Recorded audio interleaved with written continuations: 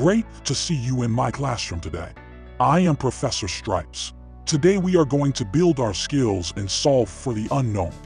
Don't let my tough exterior scare you. It's going to be great fun. Here's our first chance to show our greatness.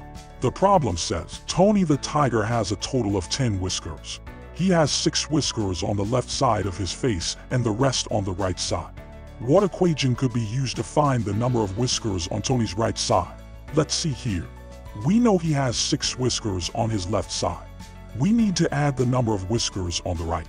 We don't know what that number is, so we can call that x for now.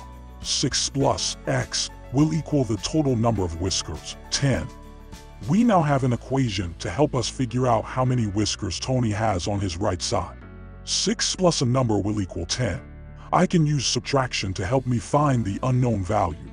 If I subtract 10 minus 6, I can determine the unknown number. 10 minus 6 equals 4, so 6 plus 4 equals 10. Tony has 4 whiskers on his right side. That was great fun. Let's try one more. Tiffany the tiger had a big bag of candy. She ate 8 pieces and now she is left with only 7 pieces. What equation can be used to find the total pieces of candy Tiffany started with? Well, let's look closely at the problem. I don't know the total, so I will use x to represent that amount. She started out with x and then ate 8 pieces, so I can subtract 8 from x. After that she only had 7 pieces left.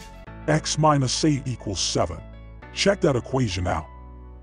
Now let's solve for the unknown to see how many pieces of candy she started with. What number minus 8 will give me 7? I can use addition to help. The 8 pieces she ate plus the 7 she still has will tell me what she started with. 15. 15 minus 8 equals 7. Tiffany started with 15 pieces of candy. Learning with you was great fun today. Keep up the good work.